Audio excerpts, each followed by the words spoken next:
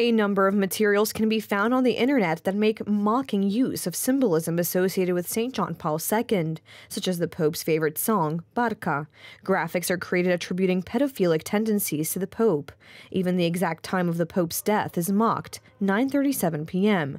Such an extensive campaign of hatred and discredit is aimed at discouraging the younger generation from our great countryman. And these are different methods. On the one hand, trying to ridicule the Pope, make him out to be an old man who enjoyed cream cake. On the other hand, making such a serious moral attack as the popular Polish media material, which was trying to discredit the Pope. The broadcast of the report Franciscan III stirred up public opinion. The material alleged that the Pope, while still a cardinal, covered up pedophilia in the Archdiocese of Kraków. The TV station relied on documents of the security service of the People's Republic of Poland.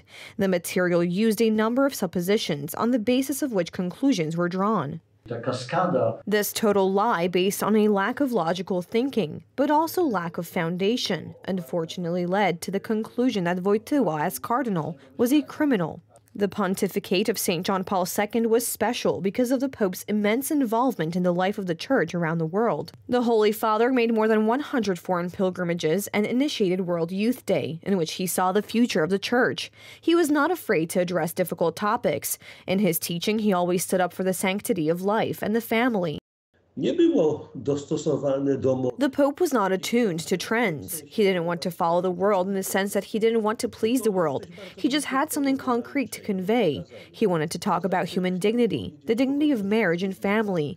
This was his very personal contribution, which after all he brought from Kraków, the love for life. Several generations of Poles and Christians around the world have been raised on his teaching.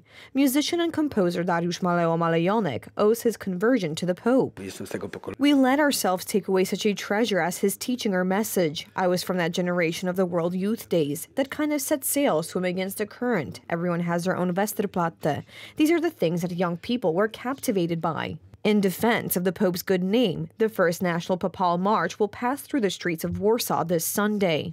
Everyone is invited. This is a grassroots initiative, so we should all attend. Anyone who is close to John Paul II, who is close to his teachings, who would like to think about what freedom, self-government, responsibility means, then quoting the title of John Paul II's book, to all these people we are just saying, get up and let's go. The Papal March will set off at 11 a.m. from the Dmowski roundabout in Warsaw and then proceed to the Archcathedral Basilica of St. John the Baptist on Świętojańska Street, where it will end with a Mass at 12:30 p.m.